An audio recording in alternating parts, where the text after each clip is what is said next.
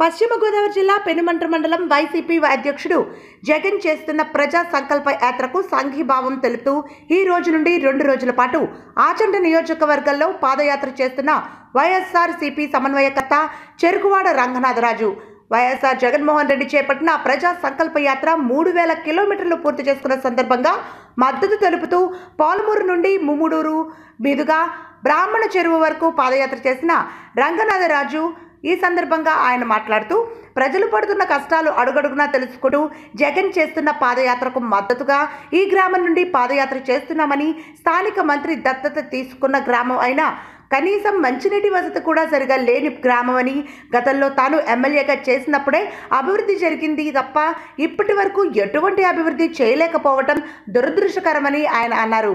ఈ కార్యక్రమంలో స్థానిక వైఎస్ఆర్సీపీ నాయకులు, కార్యకర్తలు అధిక సంఖ్యలో పాల్గొన్నారు.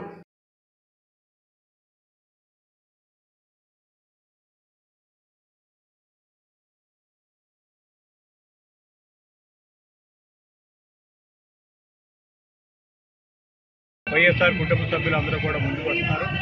ప్రజల్లో ఏదైతే అవసరాలు ఉన్నాయో చూసి, ముఖ్యంగా మావుడూరు గ్రామం ఎంతో వెనకబడిన గ్రామం. ఇప్పుడు గత 5 సంవత్సరాల నుంచి కూడా ఏమీ ఇక్కడ అభివృద్ధి జరగలేదు. ఇక్కడ మంత్రి గారు, ఇక్కడ స్థానిక శాసనసభ్యులు, రాష్ట్ర మంత్రివర్యులు పెత్తాన సత్యనారాయణ గారు ఈ గ్రామాన్ని దత్తత తీసుకుంటే చాలా దురదృష్టమైన పరిస్థితులు ఈ గ్రామం ఉంది. ఎక్కడ ఇళ్లు కట్టించడం కానీ, ఇళ్ల స్థలాలు కానీ, రోడ్లు కానీ, ఎక్కడ పడితే అక్కడ అధ్వానంగా ఉన్న స్కూల్ బిల్డింగ్లు కానీ ఏది చూసినా కూడా చెరువుకు నీళ్లు పెట్టి 4 సంవత్సరాలు అయింది.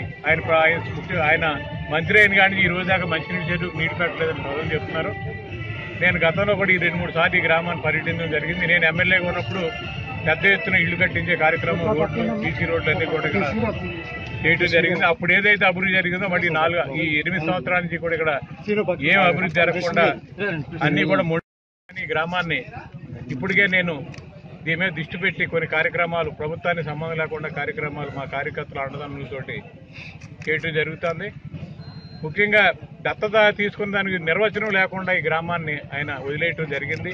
ఎక్కడికి వెళ్ళినా కూడా ముఖ్యంగా బడుగు బలహీన వర్గాలు ఎంతో దీన పరిస్థితిలో మొన్న వచ్చిన ములకల్లో కూడా గ్రామంలో సుమారు 400-500 ఎకరం కూడా ములక్కి గురవడం జరిగింది. ఇవన్నీ కూడా రేపు జగన్మోహన్ రెడ్డి గారి నాయకత్వంలో మా ప్రభుత్వం వచ్చిన తర్వాత ఈ గ్రామాన్ని పూర్తి స్థాయిలో అభివృద్ధి చేస్తారని ప్రజలందరికీ హామీ ఇవ్వడం జరుగుతుంది.